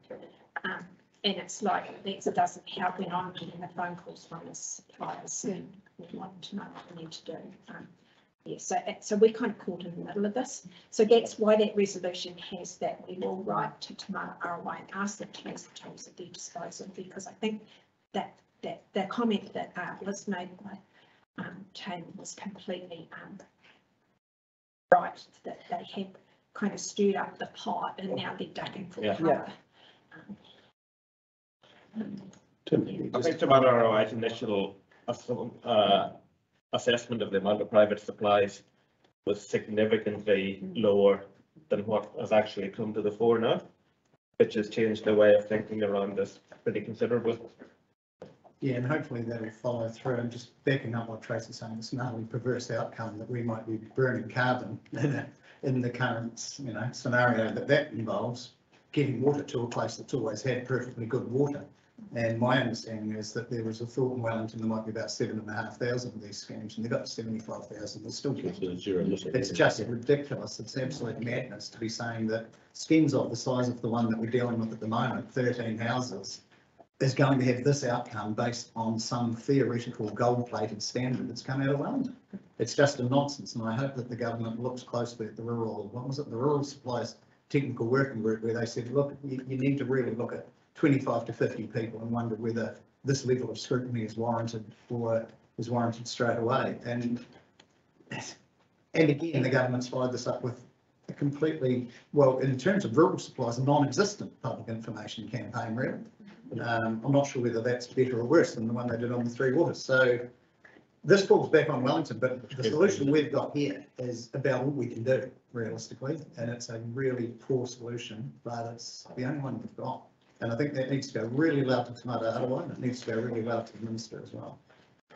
What I would say, one of the things we are doing is, as we're looking at those water supplies in our rural township, we are now broadening the scope of those investigations to look at what may need to be provided in the future to enable private water supplies to hook into those in those areas. So that's why we're back re-looking at the business case, because if you start looking at the water supply for Omaka and you say we're just servicing the size of Omaka as it is today, it's the kind of solutions you start looking at are quite different to if you say, if we have to pick up private water supplies in the Springvale area out to Omaka, it could be quite a different solution. So we are doing that work, and I think by the time these private water supplies are required to comply, or there will be solutions available for them, but we're just not there yet. But it doesn't help with the private water supplies groups in this community running around and irrigation companies being providers of a lot of them and getting wrong information. And I don't know how you fix that, whether we have a responsibility to come out with how the rules are for the next 7 or 8 years in a format, or let the communities know.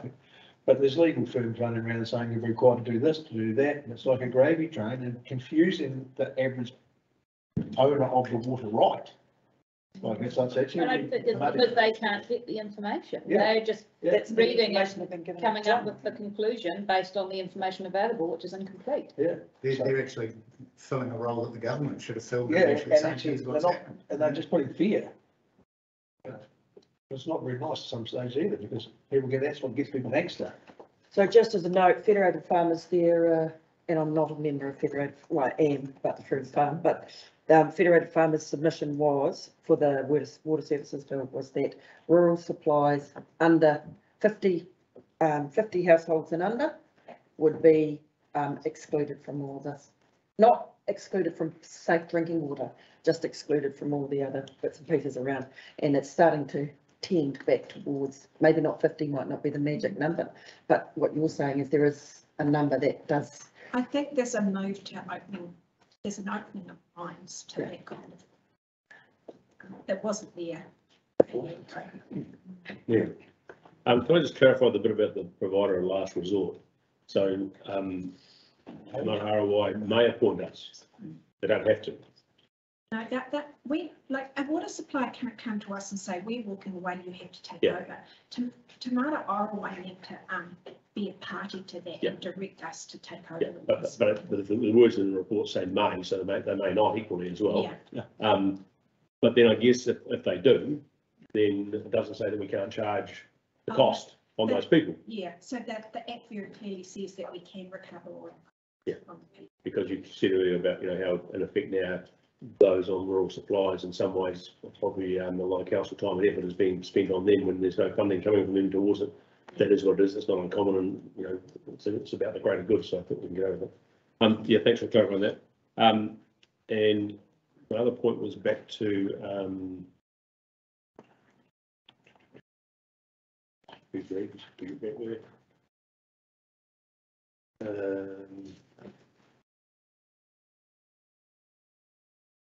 can't find what I'm looking for. That's all right. I'll park that in the meantime. I'll remember it. Julie, in your view, if these recommendations were passed today, that will enable you to get some communications clear and straightforward out in the public space. That was what I was going to ask. I think what we might go back to Te Mata Aroa and ask them if they are able to come into the area and provide some little presentations or whatever around this, because I think there's such by reading the law to the letter, which is absolutely what they should do, but it's not the kind of messaging we hear from Te Mata Aroa at the moment. So I think we, council, need to be very careful to interpret what we hear from Te Mata Aroa and put it out there as bird advice. And it's really on us to pressure Te Mata Aroa to do that. That's what I was going back to. Is I think it's really important that out today we find some way of making that happen.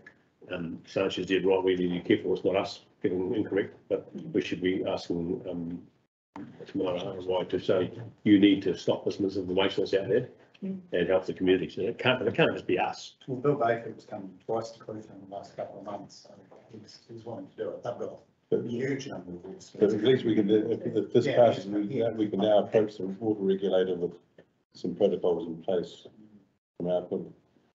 Because they're putting half-page ad, is it them that's putting half-page adverts? Is it not ROI that's doing that in the half, as one of today's ADT?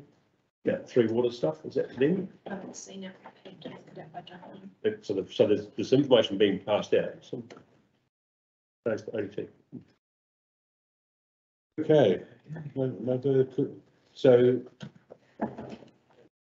this, to me, this just makes sense. It's self-explanatory, straightforward, and this is what we can do to deal with what is an ongoing problem. So have I got a mover for recommendations A through to H? I'll move that. Stephen, seconded by Tamer. Any further discussion? All those in favour? Against? Okay, thank you, Ian. We move on to item 32.5.30, which is an addendum agenda item, so you have to go to the other set of council papers.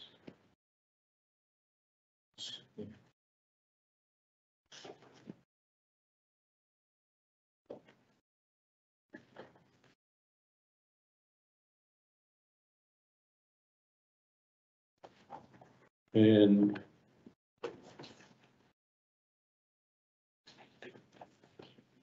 we have the water services entity bill, and we have Julie to enlighten us. Okay, so I'll just do a bit of a summary. So the bill's going to establish the four publicly owned that was a Freudian slip, wasn't it? Water services entities that will provide the water, wastewater and stormwater services in place of councils from the 1st of July 2024. It contains the ownership, governance and accountability arrangements for the new entities. It does also contain the arrangements that will be put in place during the transition period, and that's in a schedule at the back of the bill. So this is actually the first in an expected package of legislation, and further legislation is expected in the coming months. That extra legislation will provide the detail relating to the transfer of the assets, the liabilities and other matters from councils to the new entities. So this doesn't get into the detail of how the transfer is going to happen, that'll come later. There'll be another bill that will provide the specific powers and responsibilities and the functions that we currently have to the entities. So that'll include amendments to the Local Government Act and rights, and it'll also include the pricing and charging arrangements. We're expecting another one around economic regulation and consumer protection regimes, and there could be changes to treaty settlement legislation to transfer the obligations that we currently have around engaging with iwi on Three Waters to new entities. So this bill has large sections relating to the governance, the management and asset management planning and administrative requirements to those.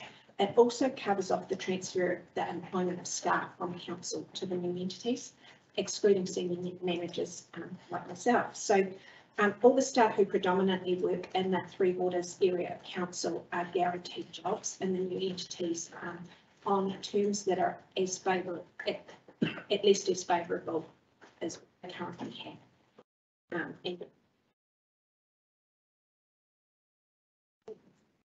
Of specific interest is actually the requirement on the DIA to oversee council's agendas and decisions in the transition period, and it'll be really interesting to see how that plays out, because what that's probably going to mean is that we're not going to be agile in being able to respond to decisions of council, because there'll be another process to get approval for those.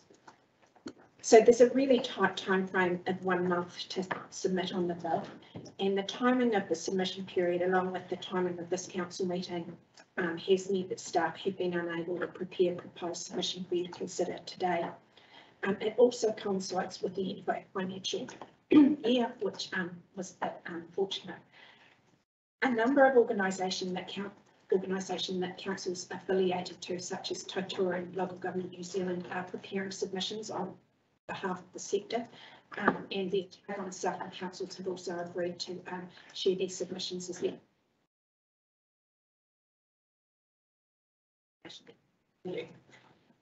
This is a really large complex that will have significant implications on our communities. So the proposal on that basis is that staff will prepare a submission and circulate councillors by next Friday, 10th of July, and then have opportunity of about a week to provide feedback to us for us to get it into government by the 22nd of June. The submission will then be ratified at the council meeting on the 24th of August. This is a similar approach to that Southland District Council have just taken as well. We believe that it is important enough to the communities that you would want to make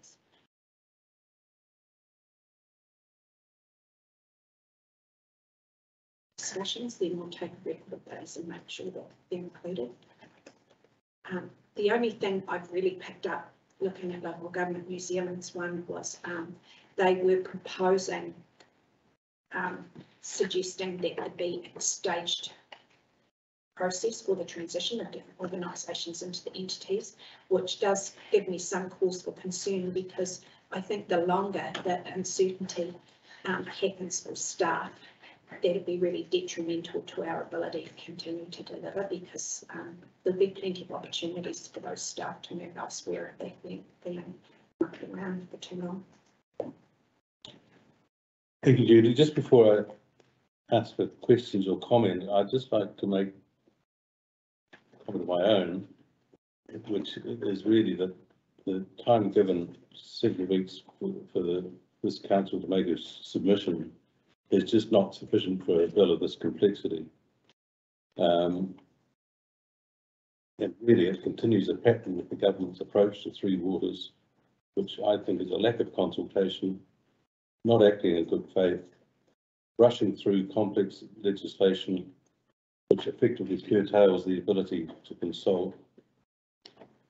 And for this organisation, it puts us under tremendous pressure to respond in a considered way, and that rushed legislation really just makes the bad law. And to add insult to injury, government has promised to reimburse councils for the extra work being demanded by such things as the Water Entities Bill, but it has not announced how much that will be. So we're operating with a very scarce staff resource, responding to very short deadlines from government, with no idea of what reimbursement for the use of staff resource will be. So, and we've already heard in the previous item, we're dealing with private water supplies. It's just that the common themes, it's rushed. They don't have sufficient information, so they make statements, policy statements, and then have to backpedal, change. And I have no reason to think that the Water Entities Bill will be any different. And for us to sit here as a council being delivered this agenda item 3-4 days ago, scrambling to make a submission and only ratifying that submission retrospectively is just not the proper way to carry out the creation of policy. So, questions, comments? Did you write that out to go in the resolution? So there's not more we can say. I think some words like that to go on the submission rather than the resolution. Yes. I'd be happy to send in the resolution as well. Council noted. But yeah, well, it could. That's probably too hard to. The submission will pick it up.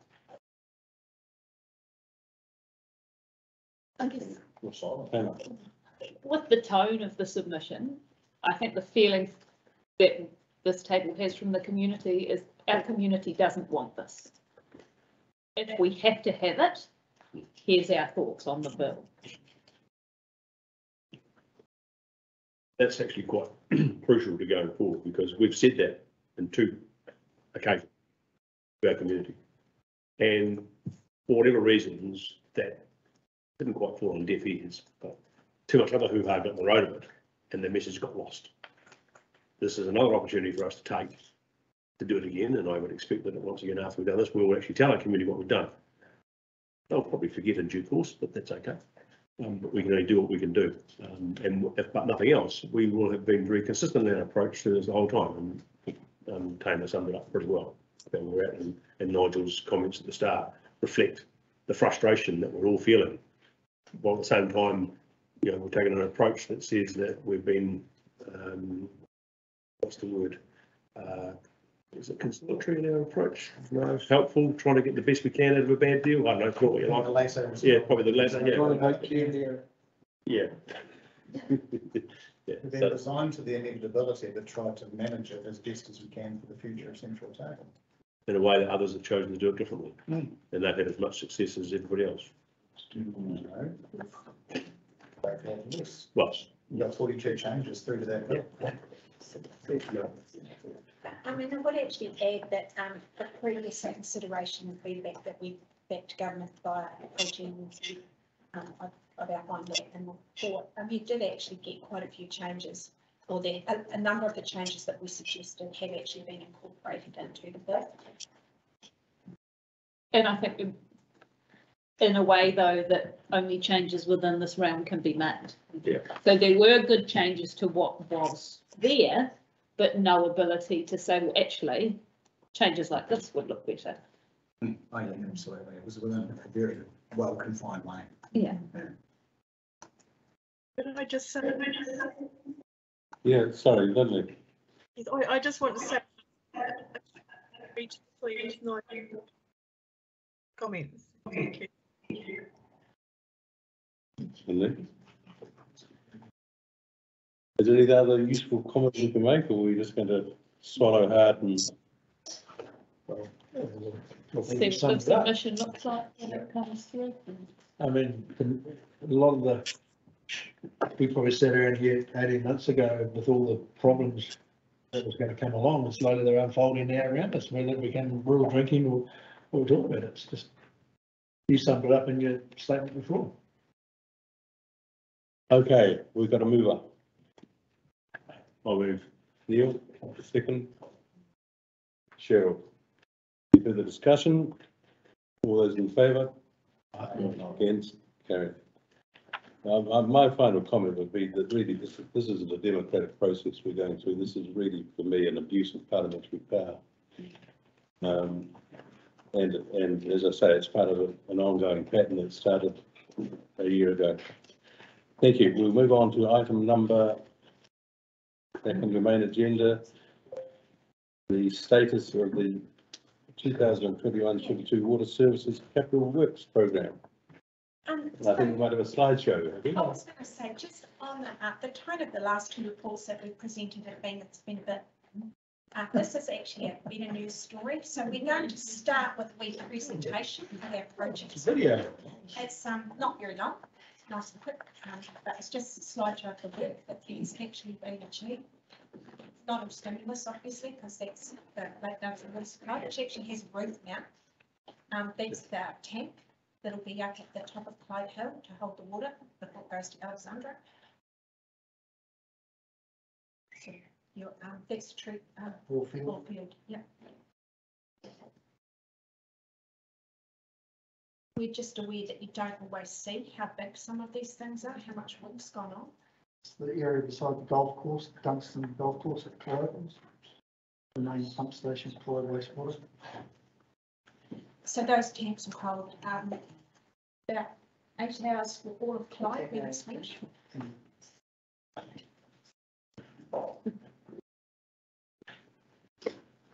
Some of the electrical telemetry switchboards.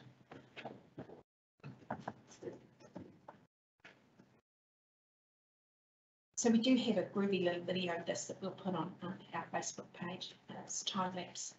It's a bit to put on here today. It's really good to catch the scope, the size of some of these things. So you can see the man on there. So that concrete was all poured at night time in the summer because the temperature needed to be low enough. It's a 4,000 cubic metre water reservoir. So that's 4 million litres of water that'll hold. To get filled to the top? Pardon? Does it get filled to the top of the dome? No. Oh. Electrical domes top of them, solar panels.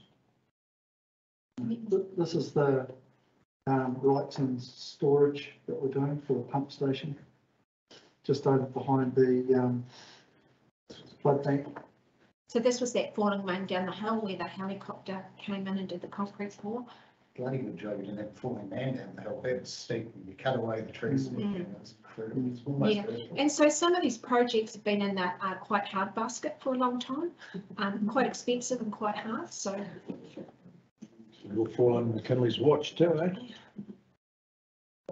And even there, you can see the guys beside those tanks, you know, they don't look that big when you look at them this way, but when you see people standing beside them, they are not busy.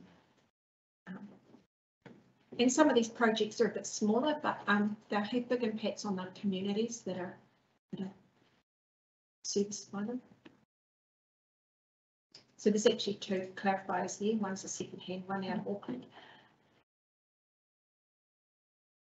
Not a lot to see on the screens because they're just being finished off last week, so preliminary work.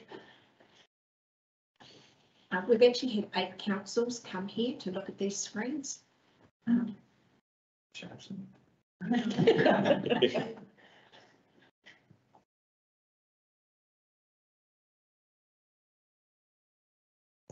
So it's the inflow and the outflow. It's in your tribute. Yeah. So I'll just give you my oversight now. More? Yeah, we are not pictures, but you were. These are the sort of council meetings I like. You're supportable with that. You approved a program of work up to 9.46 million in August 2020, and the due date for the completion of this work program was the 30th of June 2022, up until Friday, which was the 1st of July, when we were advised that actually it's been extended now to the December because some councils have finished. So we're going to give ourselves a pat on the back because we have actually finished our entire program and spent every dollar of government funding that was available of it to us. So of the original planned work, the one project that was related to the Omakau water treatment upgrade had to be deferred due to environmental concerns relating to our proposed water source in the Thompson's Creek. So staff have actually had to go back to the drawing board with Omakau Water to identify wider options that will provide an enduring water supply to Omakau, which is able to meet the needs of growth within the constrained medical care catchment. So that project for Omakau Water will probably be provided to the new water entity to progress, and that's likely to be a high priority for investment as it meets their highest priorities for the 2024 asset management plan. We have to provide the capital works program for entity D in October this year, so we're going to be starting to pull that list of work together quite soon. So work on the contingency list for the stimulus program was progressed because we were a wee bit worried that we might have had late delivery on those tanks that we know have license. So that mitigated that risk, but actually we got all the tanks in, and so delivered the whole stimulus program excluding the Omakau job plus most of the contingency projects. We've been unable to provide an accurate updated cost as at the 30th of June for today because we're still waiting on Holdenhoven's claim to come in, but we have been given sort of that what they thought it was yesterday, which indicates that we've spent, I think we had about $900 and something thousand left, and I think we've actually got a claim for about $2 million for June. So that includes the contingency projects that are funded in the long-term plan, so that's given us good heads. It means that our carry forward for this year will be substantially less than what it might have been. So I really just want to put out for, we've got 2 projects that need a little bit more done on them, being the reservoir and the Wrightson's pump station, because the commissioning still needs to be undertaken on those. So that's an important part. So I really just want to put out a huge shout to the team who pulled this together, because it's been a massive undertaking, and also to Phil Hogan and the subcontractors who work on these projects, because they've really pulled out all the stops for us to ensure that we got that $9.6 million spent on time. And I think as a little council, we can be pretty proud of that. Absolutely. Thank you, Julie. Any comments? I just want to make one noise when I walked up the Clyde Hill and had a look at the progress of the building of the treatment plant for Alex and Clyde. And I can remember when I first came in this room from the VCB in I think 2007, going and seeing one of the then bores in Alexandra, and it was a tin shed pretty much the same as I've got in the backyard. It had a bore in it. It had a drum chlorine and a wee pump that went squirt every so often, and that was it. That there is just light years, even though it's only 14 years. It's just remarkable that now that we've got to meet the regulations, the size of it, the need, the size of it, because of growth and so forth, it's just remarkable the change in that period of time. But I think, to be fair too, it goes back a lot further than that. And Stephen and Martin will probably both give testament to the fact that we have, for as long as we've all been involved in local government, been working on our free waters in a smaller way. You know, when it was community boards, digitalisation made a difference. So we've actually, you know, almost being, what's the word, potentially penalised for doing better than a whole lot of others, and a way better than a whole lot of others, for many years at some considerable cost to our ratepayers. I can recall Cromwell community board rates going up double digits 3 years in a row to fund this sort of stuff, as we found ways of doing it. Remember Roxburgh getting money from central government because it met the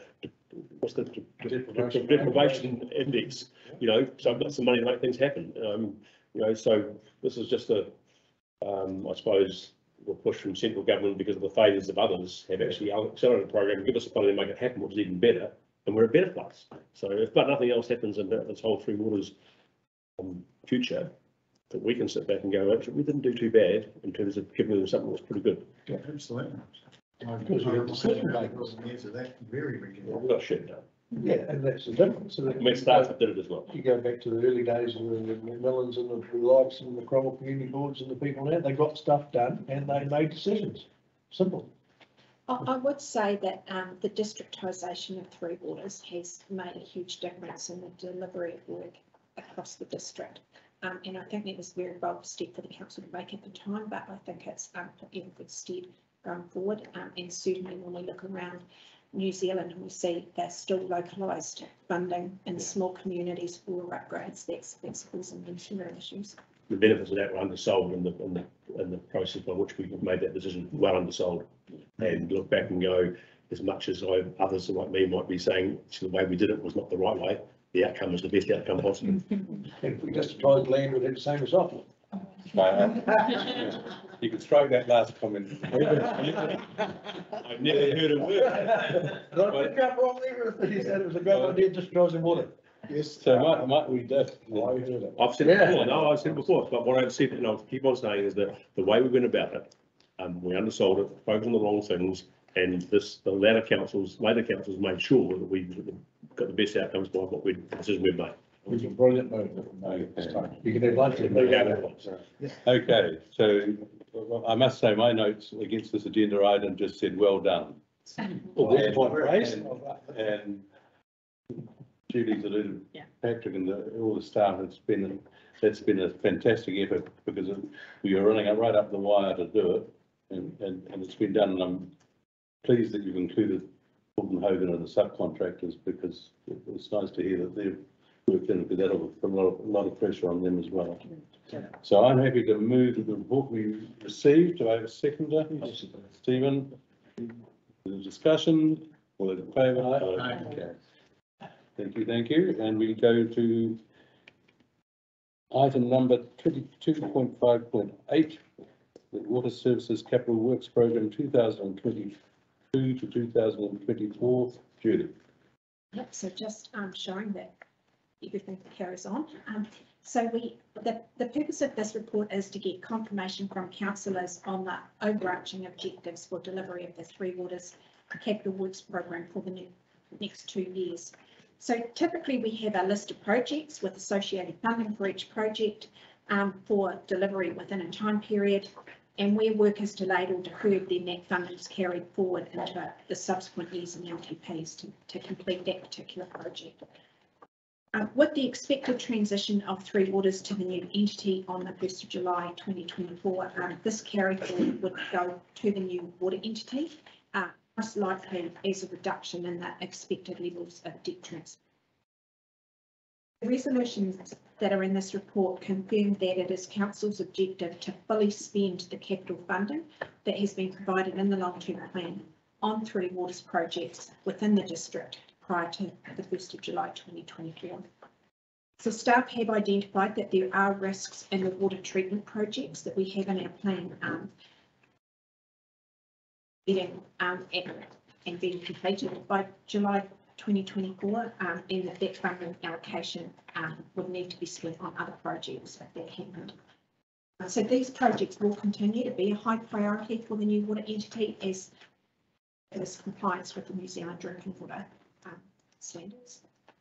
There are a number of projects in years 4 and 5 of the LTP, which I've listed in the report, which could be brought forward and progress quickly if some of the planned projects are delayed or deferred. And just to give you an update, we are proceeding with the treatment upgrade at Cromwell's water treatment plant, and we're starting to make some really good progress on the design. Expecting to be doing that within the next construction to be starting on. Okay, thank you, Julie. Any comments, questions? I just go, and that probably rising main one you talked about, and that's the one that's going to see the potential relocation of the chlorine treatment to the reservoir site and making some changes to the infrastructure that's otherwise down by the lake. Yeah. So what we had identified, we increased the budgets in the last LTP for the treatment plant at Cromwell, recognising the complexities that we were finding on the Lake Dunstan project. As we've got into the investigation on the water quality at Cromwell, it draws from a mixture of groundwater and lake water. So the water doesn't have the same levels of issues that we have at Clyde, because it also doesn't have the rock flow coming through from the shoreover. So that's meant that it's looking like we will be going to filtration system, cartridge filters rather than membrane filters. And if we were to build, because we're building a new treatment plant, there's an opportunity to look at where that treatment plant's located. So we also had in the program to build a new dedicated rising main up to the reservoir, because at the moment the water goes through the Cromwell, gets treated down by the lake, gets fed through the Cromwell network up to the reservoir. So that results in pressure fluctuations happening within the network. So this new rising main will give them a far more resilient supply up to the reservoirs. We can treat it at the reservoirs, fill the reservoirs, and then service the town from the reservoirs. And you end up with a bigger retention tank as well, the holding time for the chlorine. Yeah, and so it means we can move the bulk of the treatment activities away from the lakefront up to the treatment, up to where the reservoir site is, which is better for security and probably better for the Tim. A couple of things, just to clarify what was said previous. So the cartridge system failed in Clyde because of, I thought, primarily Lindavia coupled with the flower. Yeah. Have we tested cartridge at Cromwell, or that's what we're using currently, or how do we know what we didn't know at Clyde? Is the presumption that the rock flowers disappearance going to allow cartridges? Yeah. Or do we know that for sure? Yeah. So that what we know is that if there was to get there's nothing going into the Cromwell network. There's no Lindavia kind of getting into. There's nothing blocking our filters within the Cromwell network. Right. Yeah. So they will check all of that before we make the final decision. But it's looking before we announce the budget. Yeah. No, we've followed up on that. Yeah. Said that. Sure. Oh, sorry. So are they, and that's cheaper? Yeah. The UV treatment and chlorine rather than the full membrane filter system. I know this sounds really weird, but technically you've got to take the Cromwell water to the treatment place to Clyde and get rid of filtration. I think we're getting off track here. Let's not take a cold. We're here to consider the capital works program. So any further comments? Just one, Nigel, Yep. and it's the pedant lawyer coming out and me, but in the recommendations, we refer to entity D, it's Southern Water Services entity in the bill, should we be consistent? You could change that now. When I wrote this, I just Southern didn't know that. Water Services entity, wherever it's said entity. The bill hasn't passed, but that's what it's referred to. Whatever's from the bill passes, I'm sure. And it won't be as large as they need it, I'm sure. You could just say new water entity. Well, yeah, because it will change again. New water. Okay. Well, it seems to me it's self-evident that we should approve these recommendations. It's certainly in the best interests of our ratepaying community. So do I have a mover for A, B, C, D and E? Ian? Emma? You're out of it. Any further discussion? No, I'm keeping the discussion till lunch. All those in favour? Aye. Against? Thank you, Judy. Thank you, Patrick. Thank you. Finishes Three Waste, Three Waters. Thank you, Your Worship. Thank you very much. We're progressing. I think we'll push on a little bit and sort of keep roughly where we are. I'm presuming. Oh, okay, so she may be ready.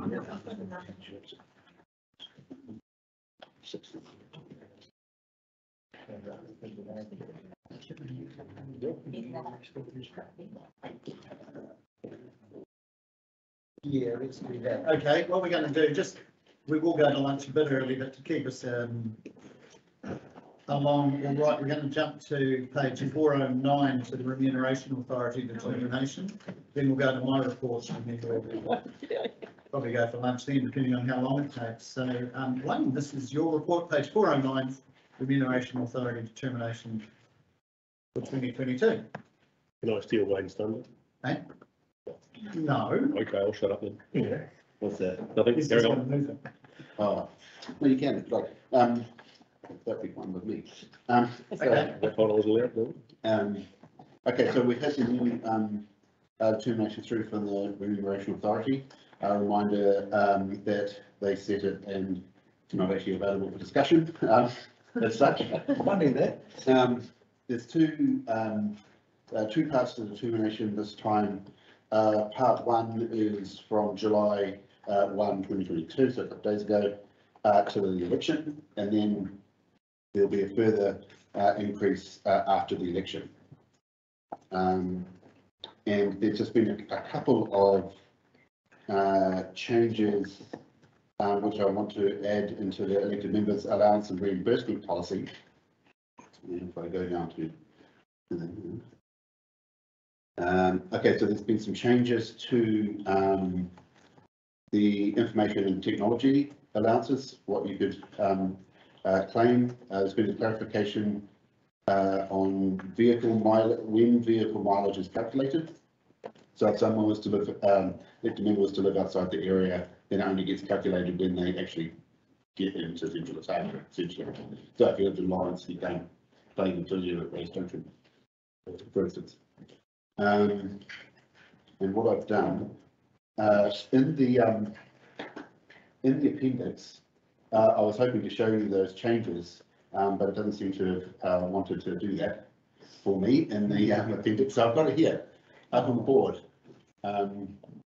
So here are the here are the proposed changes for this policy. So first one was if you're going to want to be reimbursed for costs, you've actually got to show us what they are. Seems fair enough, I suppose. A few changes to Curry card. Yeah, I was thinking that, that's what I saw too. So what, sorry? So if I go up there, I can get a curry card. That's right, am I reading it right? Well, travel, cancel, but it doesn't. It says, given frequent travel requirements for the. Oh, I think you'll find that's the mayor, that's the mayor. Didn't know that, did you? It's an admin socialist, so I wouldn't be He seen. doesn't believe in it. You think you would? You'd rather be filling your jocks and all the lollies. You meet the mayor and the Koori Club, he shouts you a meal.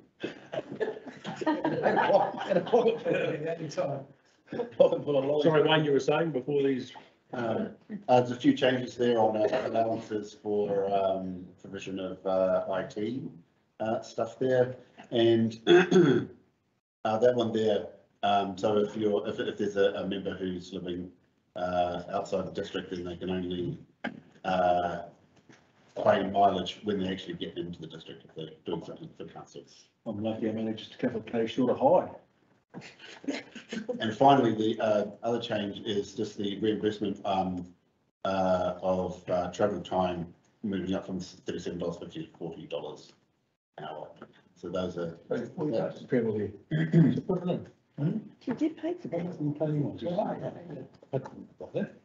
you not know that, Stu? And they're not backdated either. What? No, because I put a few in. I think it's travel 9 years. $50 an hour. 9 years. So over the the benefit claim, to my contribution to it. So the recommendations I put up there is, they just note that new determination, which will be backdated the 6 days for this initial round, about 2%. The one between now and the election. And then I'm also asking if you could approve those changes which I've shown there to the allowances and reimbursement policy. Well, I'll move that. Oh, yeah, I'm chairing, aren't I? Thanks, Stu. Somebody second that, please. I'm so used to jumping in when it's not my turn. I'm trying to get it out today, not to.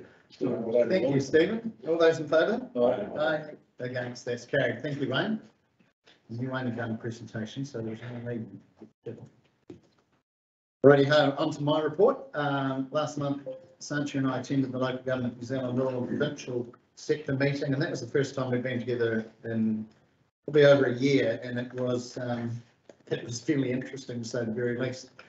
Minister Mahuta, as you'd expect, spoke on Three Waters, and I've mentioned there, and it will be in our submission, I'm sure, that there's still no mention of standardisation or even harmonisation of pricing within the entities. And that was, you know, the basic guts of what these reforms are intended to be about, is that there'll be benefits to smaller places with the scale of the bigger places is supposed to be one of the drivers of it. So I asked the question, there's talk of the, perhaps it will be in the economic legislation to come, but I couldn't get a guarantee that it will be. So that's something we've really got to keep our eye on. And particularly here, because we, under the Aurora customised price path, we fought the fight to have the electricity authority say, right, whatever your line charges are in Dunedin is going to be the same in Alexandra. We failed, we lost, and that's a government philosophy, or government's the wrong word, a bureaucratical philosophy in the electricity market that the costs will where they like. That's one monopolised utility. So is water, so it makes me awfully nervous, and I intend to keep right on top of it. Minister Parker spoke on Resource Management Act reforms, and as I say, these are, you've got the potential to be more impactful than the water reforms, so just not on people's radar as much. There had been talk, and I think it was an LGNZ seminars in where we were told that the regional planning committees had to be membership limited to currently elected members. Minister Parker confirmed that was not the intention at all. So if you have for example, a former elected member who's got the time and the ability to sit on that group for you, and they're the best person for the job, then you can use them. Or whatever a member of the public outside of council, it would be for the councils to still determine who that person would be though. So I thought that was useful, as was the conversation I had later on with him, where we both got fairly excited about the ability to issue infringement notices if need be for people who continually put the wrong thing in the wrong wheelie bins, because at the moment we've only got that very blunt tool of taking the wheelie bins off them, which is just going to lead to inappropriate disposal, most probably. So it's nice to hopefully we'll watch this space, but there may be the opportunity, and again it would be as a now second to last resort to issue a ticket, so to speak. Simon Watts spoke, opposition spokesperson on local government. I found him to be a very good speaker actually. He's only been in the role 6 months, spoke very well. He didn't have notes, he just covered everything. of note was that National will repeal and replace the Three Waters legislation, and I put the emphasis on replace for those who think that things are just going to carry on if Three Waters is kicked out. They're not. There's going to be changes of some type. And as I said, that philosophy is that government would fix the things that are most wrong, but as we've just commented on, we've done a bloody good job in Central Otago, so our people wind up through their taxes, pay for those who don't. And I can't get equally excited about that as the other proposals. I think that's just rewarding bad behaviour and leaving those councils in charge. Don't like that idea. One that doesn't directly affect us, it doesn't, was Wairoa. And Wairoa is a place of 9,000 people, and I've been there, and I wouldn't say it's perhaps the most affluent of communities either. They tried to change their rating policies, they're entitled to do, to move to capital value rates and away from fixed charges. And as part of that, they were going to hit the roading costs higher, which was going to hit the forestry higher. They've taken them all the way to the High Court, and the Wairoa District Council has won on every point, but they're still sitting with, I think it was, Sam, do you remember, was it $25,000 or $50,000 in outstanding costs, even after they got cost award? I think it was 50. Yeah, it was a lot. And they've still got the potential for an appeal to come. So I put it to LGNZ that the organisation should be given some support here, because otherwise the little councils are going to be the ones that get picked off by big industry in cases like this, and that could be us one day. So I feel that even though this isn't directly on our point, if there's going to be any point to the organisation, it should be to support each other. So the local government New Zealand implement that, or is every mayor and CEO going to chip in? Well, I think it comes to the overall body to put a fighting fund together for these sort of things. I don't know what see what their finances are like, but they should be supported. I'd rather not come to you and say, hey, can we have $5,000 to do it? But if they don't, then maybe it is something that we talk about, because I think we need to, particularly our small councils, need to support each other. So is something actually going to happen, go to LGNZ? Well, I'll be talking to people at National Council at conference and following up with Mayor Craig Little. I actually suggested to give a little page. I thought that was one of the best puns ever, but no. Little. Yeah, Mayor Little. See? Yeah, no. Pretty smack you on. But yeah, I will definitely be following up with it, and he and I have been having discussions afterwards saying, well, let's see how this goes. I'm sure that something does happen, one way or the other. I attended the New Zealand stakeholders meeting in Auckland. This is, I think, the third one. Is it the second or the third? I can't remember. We didn't used to get invited, but we now do. So it used to be if you had an airport that Air New Zealand flew into, then you got to go to these meetings. But they've now picked a handful of other places that they see as significant to their tourism offering, and we're a part of that. We're going to have an airport, so They did, we were I think the first council they chose that didn't have an airport. It was before there was any announcement of future plans for this part of the world. Yeah, I did ask for comments of the CEO on his thoughts about Terrace Airport, and the boy should be in politics, because it sure as hell I didn't get an answer. Got a lot of words, but and look, that's understandable. They're a consumer of airports, and so they're in an interesting position. Coffee and chats around the district. Had a really good time out at the little red coffee shed, just yarning to people. What a neat place. Numbers were down, but with the amount of people that are sick in the community, it's not surprising. Attended a great day for Lindis Catchment Group and several members of the ORC. Really good work up in the Lindis for removing willows and putting in natives, and the idea of moving the willows is, I think they said 60 litres of water a day for every willow. So if you've got a river that's under pressure, rip them out. But it was interesting to see this. There was a lovely little tributary going into the river, lovely native plantings, brilliant. Willow tree, brilliant, another willow tree. And I don't know about you, but when I was a kid, you couldn't use a willow stick to hold your fishing rod because it would grow into a tree, but they're there to protect the trout. So, I'm glad we look after our invasive pests so very well. Any difference is one of them is sort of protected under an act of parliament, the other one's not. One tastes good. The possums tasted this good one, It just annoys me. I really get upset when I see, because those willows are just going to over time take back over and ruin all this good work. unless they take them out when the other natives are established. And they may well be. Yeah. Let's be fair. The worst thing is when they do take them out, they leave them behind and they break bridges afterwards.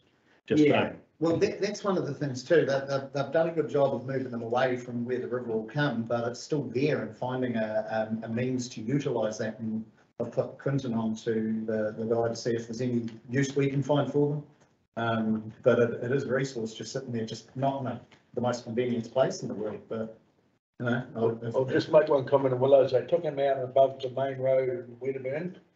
And if we talk to former councillor Becker, there's something like 80 metres fall from above the main road, Wedderburn to Turuhua town.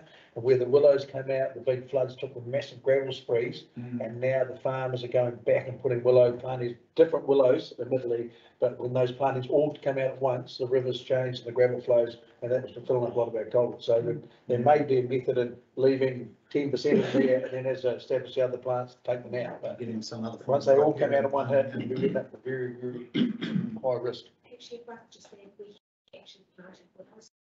Yeah. Oops. And also, excellent, really, We plant willows, just don't feed. the ORC house does. Fair enough. I've enjoyed the roundabouts in Cromwell because it makes it a hell of a lot easier. And attended my first Matariki ceremony. Go around the park once. I hope you go the right way. I do. I have seen people getting it wrong. They're remarkable. People still struggling to understand how to indicate those things.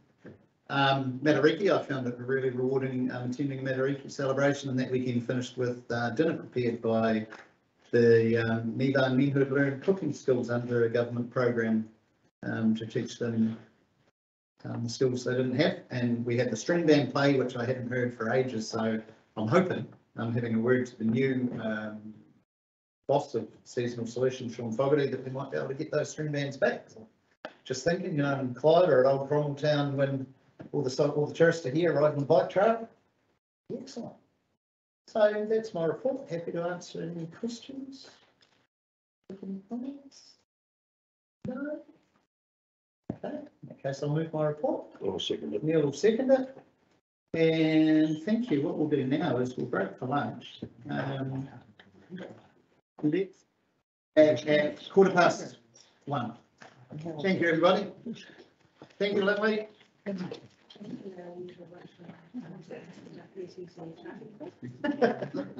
Sure.